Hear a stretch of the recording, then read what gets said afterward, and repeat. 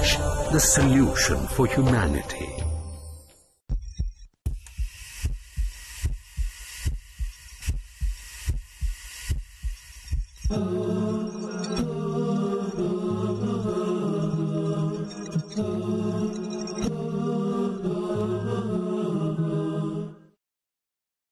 Dear brothers and sisters, Assalamu alaikum wa rahmatullahi wa barakatuh, and welcome to a new episode of Health. Fat or cholesterol has been in the blood, has been very talked about in the media, in the newspapers, in the magazines. Everybody's talking about your cholesterol. Cholesterol is going to kill you. What is cholesterol? People don't know even, and they still talk about cholesterol, and they're very afraid of cholesterol. Stop taking fats in your food. Stop doing this. We still talk about cholesterol, and we actually, most of the people, when they ask them, do you know about cholesterol, they don't know about it very well. So we're here to talk about cholesterol and your health and in your blood. And with us today is Dr. Ahmed Abdel Salam, consultant and professor of cardiology in Ain Shams University, Cairo, Egypt. Dr. Ahmed, thank you very much for coming today. Thank you, Dr. Ahmed. Cholesterol. It's a mania. These days, everybody's talking about if you have cholesterol, you'll be dead. When you ask them what is cholesterol, they don't know what cholesterol. So I'm asking you, what is cholesterol? Yeah, what you said is more or less true, because cholesterol is one of the what is known as lipid, which is part of the nutritions which we have. Together with it is also sensitized by the liver in the body. Cholesterol and other lipid forms, especially triglycerides, are very important because it play a very important role in different parts of the body. We can't say that it is totally unhealthy or it is totally dangerous, because you should have cholesterol. It's normal to have cholesterol in your blood. Of course, yes. That's okay. You should have it in the blood, but in a certain quantity. This quantity is very important for different metabolic process occurs inside the body. And if you have these levels of cholesterol and triglycerides within the normal range, so you are totally away from having any abnormality in your body, and on the other hand, you will benefit from the useful effect and the need of your body to this cholesterol. When your blood cholesterol level become elevated above a certain conditions or a certain numbers, or you have other conditions, for example diabetes, so you have to be sure that your blood cholesterol level is even below normal to be away from any harm that may occur with this elevated level of cholesterol. So when do we say that we have raised cholesterol or lipids or fat in our blood? Actually, it is a laboratory measures of the lipid profile with the special precautions. You have to be fasting for at least 10 hours. You can take water if you need, but if you don't need water, you are not allowed to have any other food or other drinks during the fasting period.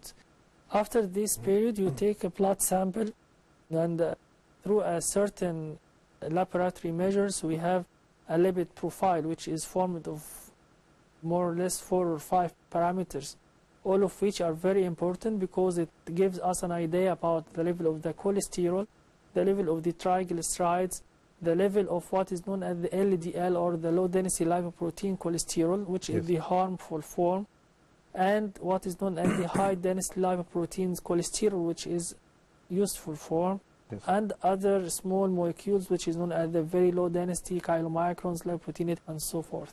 So I want you to make it easier for the viewer to know when he or she take or intake fat.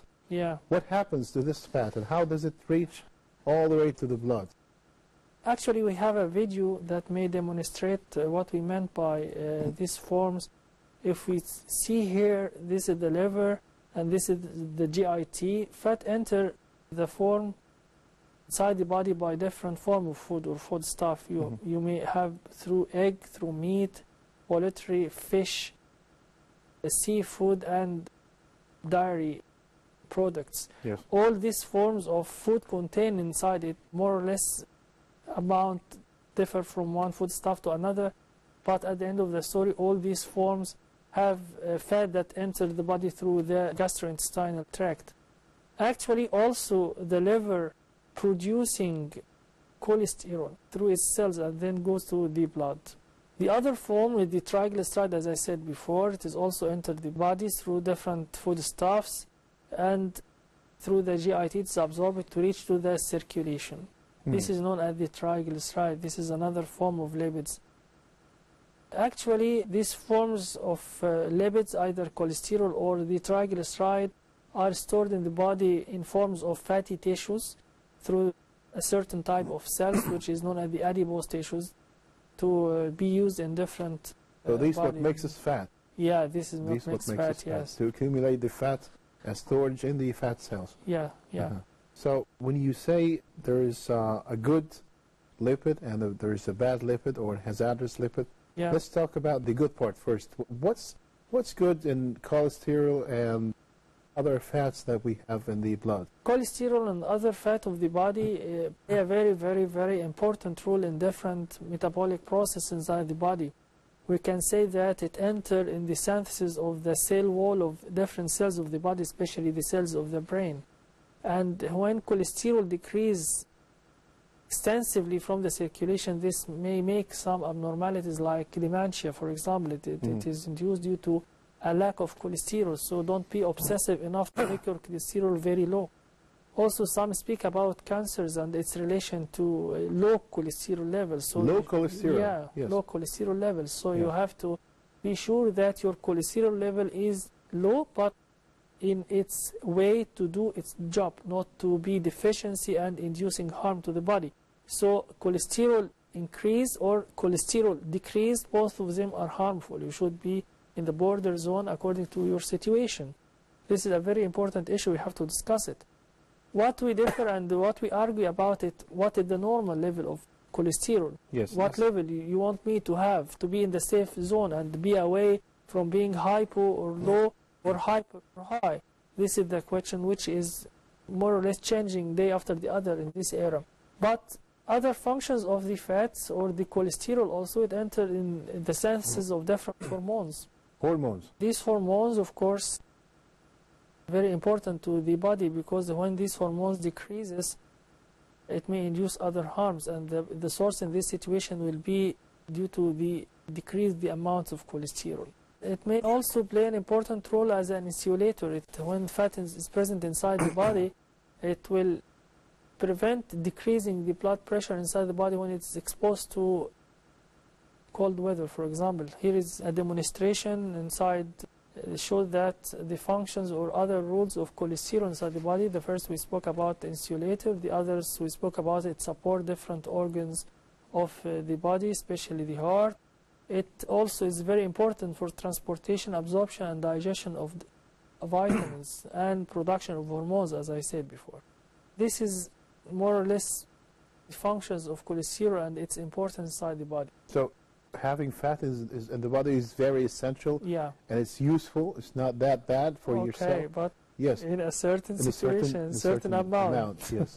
So on the other side, if you have extra fat in your blood, what does that do to you? Actually, it is very dangerous, because this fat, when it increases inside the circulation, it should be deposited in different tissues of the body, especially the blood vessels, and inducing what is known as atherosclerosis. This is a very dangerous situation because it precipitating different diseases. The most dangerous is inducing angina or myocardial infarction to the heart. It may induce something in the retina and the brain, the kidneys, in the lower limbs. Different organs, when it's affected by the deposition of fats inside it, it will induce a very, very harmful situation, and maybe in some situations it's life-threatening. Life-threatening. So atherosclerosis, I'm sure many of the viewers know the word atherosclerosis, but they don't know how bad could it be. Yeah, it's very bad, as I to the said. body. So, It may be as harmful as being life-threatening in certain situations. So it has to be a balance between having fats in your blood, but still it has to be not that very high. So keeping this balance is very difficult for most of the people, especially those who would love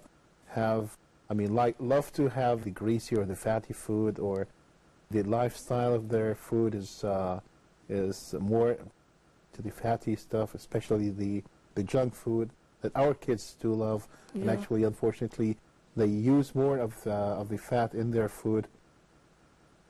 which might lead on the long term to have excess or extra fat in their blood.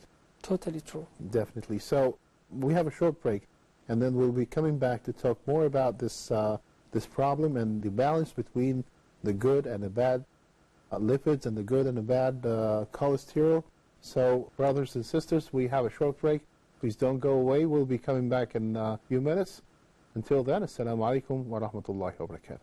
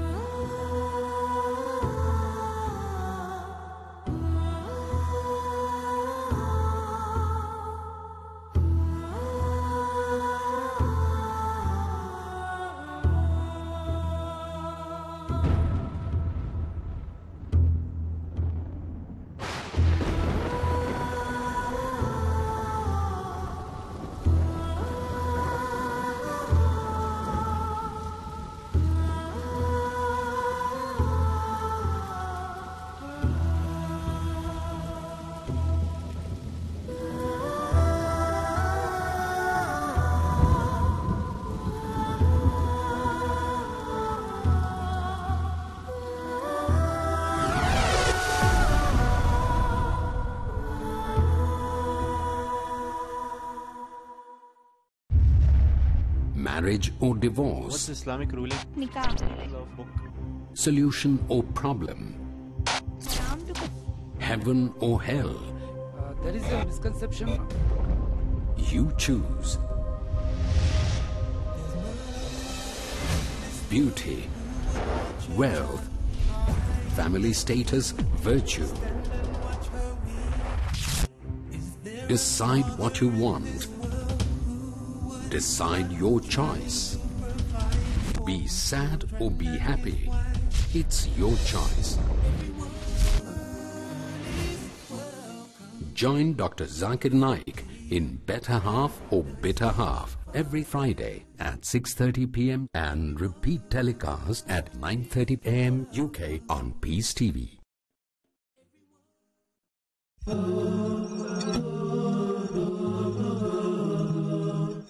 Dear brothers and sisters, assalamu alaikum wa rahmatullahi wa barakatuh. And we're back and we're still talking about cholesterol in your blood. And as we have known in the earlier segment, cholesterol is important for you. It's not that bad at all, unless it's a high cholesterol. Dr. Ahmed, we were talking about a person with a high cholesterol. How do I know that I have high cholesterol? If somebody is fat, for example, they should expect themselves to be having a higher cholesterol blood level? Actually, obesity or increasing weight is suspecting you have a lipid profile which is elevated, but on the other hand, being slim does not mean that you are with normal cholesterol level. Yeah. So you may be slim and your lipid profile is abnormal. This is a very important message which I want to send it to all the audience here, is that the body weight, although it may be a positive indicator for having dyslipidemia or elevated fat in the blood, but on the other hand, if you have a slim body, this does not mean that you have a normal lipid profile. So I think clue here is measuring the lipid profile, and we can say that there is a cutoff age, for example, around 40 years, above which you have to do a lipid profile at least once yearly. Yearly? Yeah. Yes. To be sure that your lipid profile is normal. This is, of course, together with providing the underlying precipitating factors that may inducing elevation of your lipid profile. Precipitating factors like what? Precipitating factors like sedentary lifestyle, don't do any type of exercise, this is very risky. Smoking is very risky. Yes. Stressful lifestyle, eating a large amount of fat and junk food and fast food, something like this is very dangerous. Yes. Having a family history of atherosclerosis, this is also very dangerous because there is some sort of hereditary forms or genetic abnormalities with which dyslipidemia occurs or elevated blood fat occurs. Also, being male, for example, this carries a higher risk to have atherosclerosis and having a higher, unfortunately. Also, the white races are more susceptible for hypercholesterolemia than the black ones. So if you have any form of this, you have to take care and you have to measure blood cholesterol to be sure that it is normal. Yes. So are there many types just having high blood lipid or cholesterol in the blood, or are there different types of this?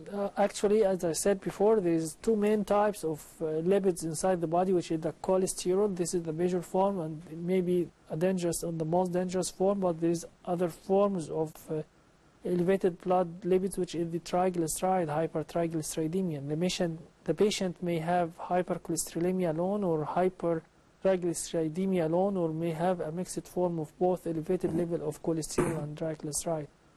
Each one of these has a different medication which helps you together with the non-pharmacological treatment for solving the problem.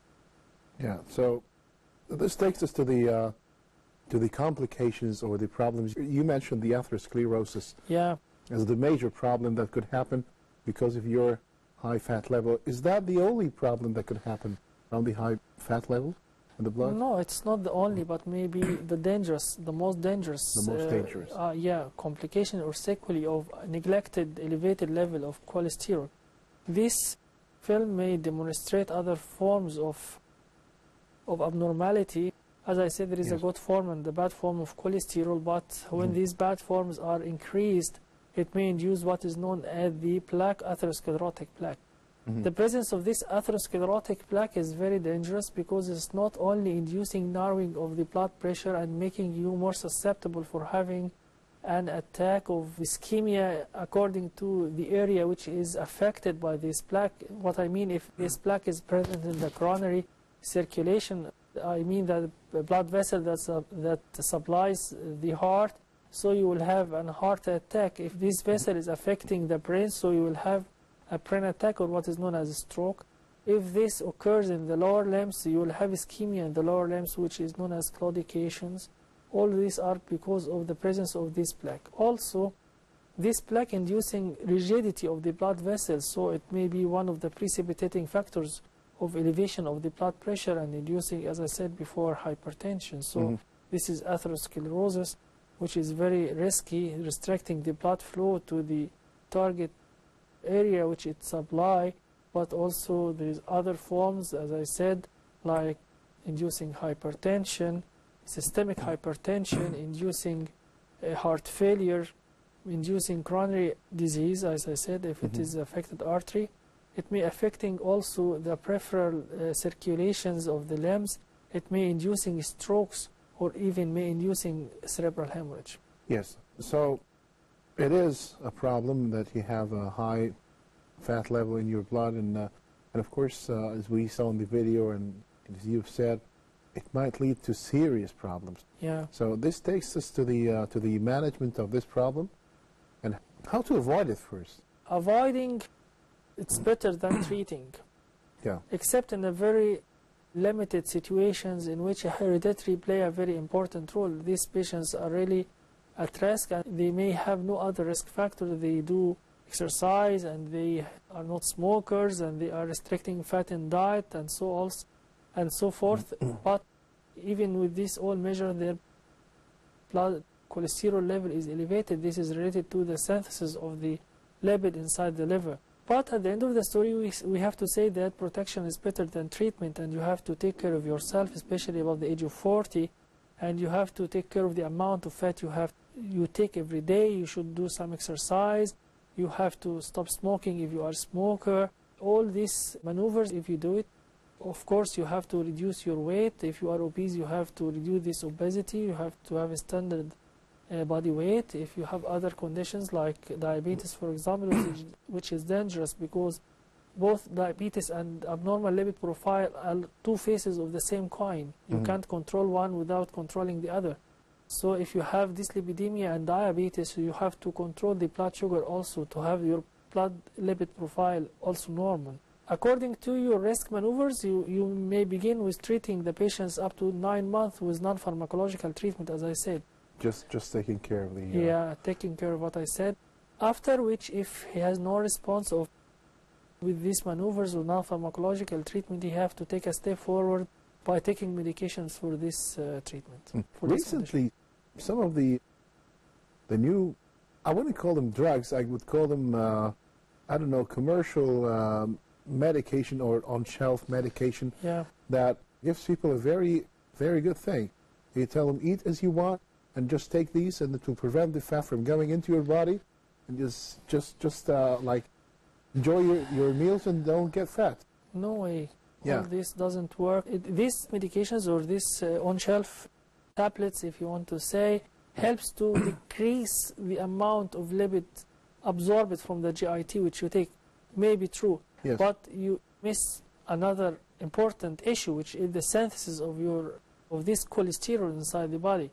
Also, it may decrease the amount of fat entered, but also the harmful type of LDL is still present, which carry the harm and the risk for developing atherosclerosis. So it is not a matter of just only reducing the amount of fat taking in food, but also there is another issue inside your circulation. You have to control it together with decreasing the amount of fat inside your body to make all the conditions moving in synergy.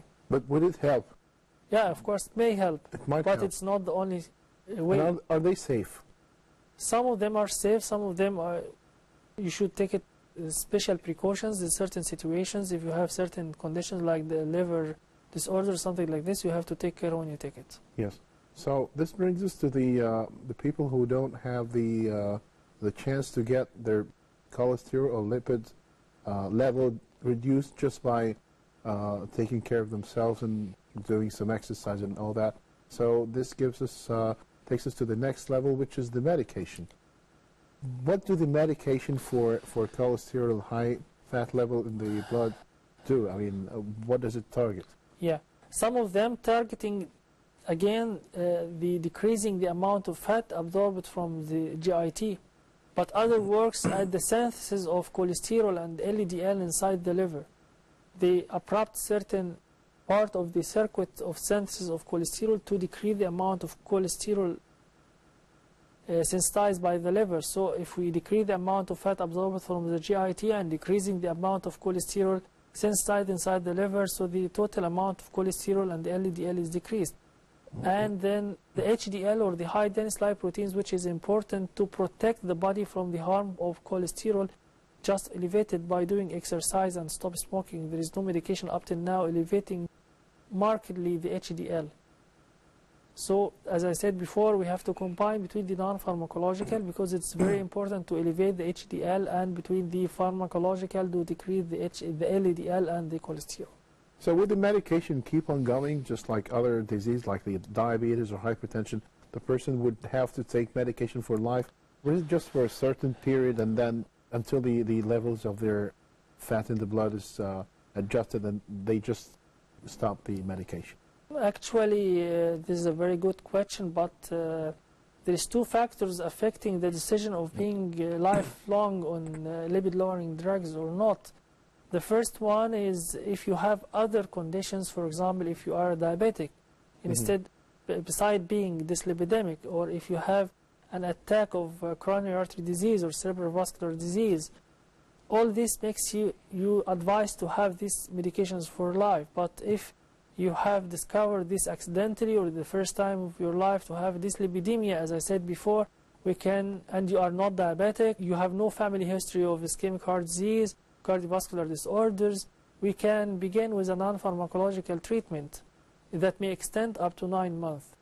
During this period, if the blood cholesterol level become good, so we will continue in the non-pharmacological treatment without adding any pharmacological treatment. But after this period, or the doctor find that there is no change in the level of cholesterol during this period, he have to take a decision to give him a lipid-lowering drugs. The amount of lipid-lowering drugs, once you begin, I think you have to continue for at least 3 to 6 months, after which you have to re-evaluate the condition. If it is good, you may reduce the dosage, but to stop it at all, I didn't think it will be a good thing or a good advice to the patient to totally stop, especially if he didn't stick to the non-pharmacological maneuvers, as I said. Yeah. One final question that I have, or I get from most of my patients, especially those who are obese, is there a food that I can take? We know the food that we should not take or to reduce. Is there a food that I can take to decrease the fat in my blood? Not decrease, but there is a healthy fat, especially nuts, this is a good fat, Yes. a healthy fat, and a healthy food. You can take it, and this will increase the amount of healthy HDL, but it will not decrease the LDL. There is no food that decreasing. It may help, but it will not eradicate the problem. Okay. Dr. Ahmed Abdul Salam, consultant and professor of cardiology at Ain Shams University in Cairo, Egypt. Thank you very much for talking to us today about the cholesterol and the fat in your blood. Brothers and sisters, I hope that it has been beneficial for you this time to talk about the cholesterol and the fat. Don't take greasy food, or at least try to reduce it if you cannot, and try to stay in shape, exercising, and of course stop smoking. All the advice we've heard from Dr. Ahmed. And inshallah, until next episode, I wish you a happy and healthy life. Until then, assalamu alaikum wa rahmatullahi wa barakatuh.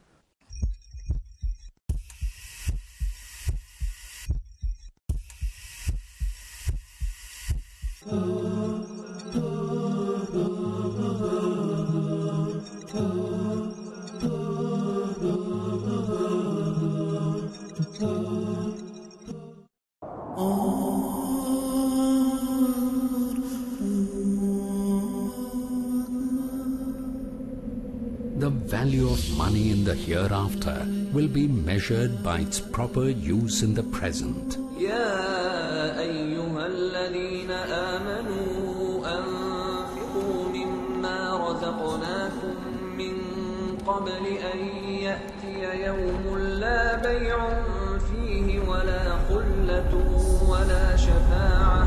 According to the glorious Quran, one of the best ways to use your money is to spend it in the way of Allah subhanahu wa ta'ala by spreading His message of Islam. Peace TV is a non-profit Islamic satellite television channel that is primarily dedicated for just that cause, the proper presentation of Islam.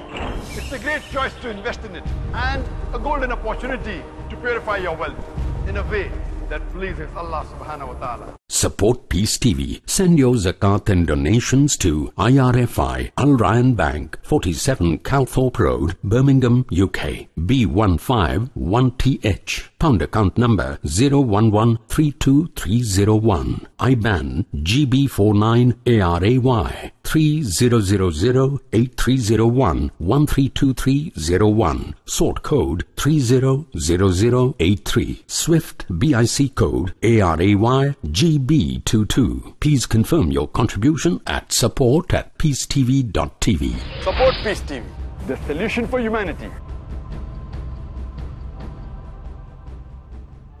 Their advice, who was raised under the banner of La ilaha illallah Muhammadur Rasulullah.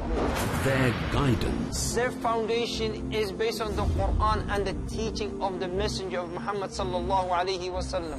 their example. When the sun is above the heads of the people, Sayyid Raghi, this young man or young lady, on the day of Yawm al-Qiyamah, they will be under that shade, the shade of Allah subhanahu wa ta'ala. going in the divine direction, blessing of Allah, the world of Muslim youth. Every Friday at 3:30 p.m. and repeat telecast at 2 a.m. UK on Peace TV.